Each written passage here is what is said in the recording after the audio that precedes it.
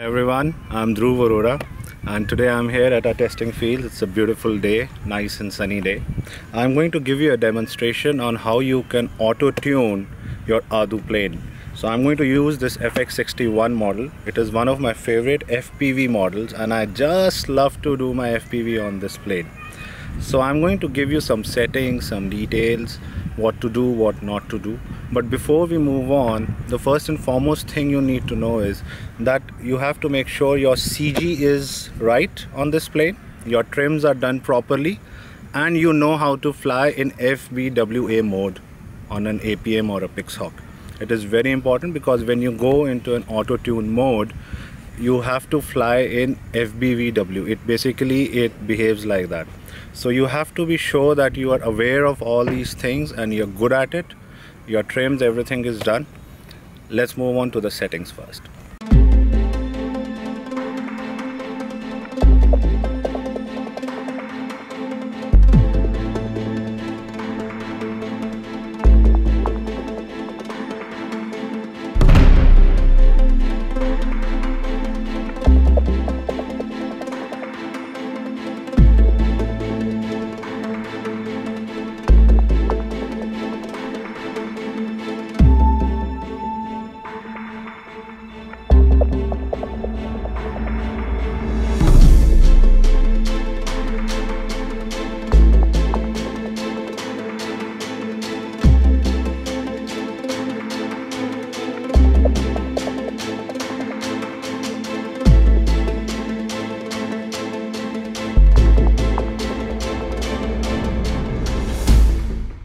So once you've done all these settings, I must tell you that AutoTune is actually a mode on an ArduPlane. It is unlike an ArduCopter. It is a mode, so you have to set it as one of your flight modes. So I have set it on my SD on this. Automatic mode. So it says automatic mode and it goes on AutoTune. And then what I have to do is that I have to make sure that I go to the end of these joysticks when I'm doing the tuning. So for example, when I'm doing the roll tuning, it has to go left and then it has to go full right. You can't do it little bit left and little bit right. No, that will not work. It has to be full left and full right. Alright, and same for the pitch. It has to be full up and full down. So make sure you're at a good altitude when you're doing this, because you will lose altitude since you are not tuned your PIDs on your Pixhawk. So just be careful that it does not go out of control. Make sure it is not a windy day at all. It has to be quiet and calm. Only then you will get a perfect PID tune.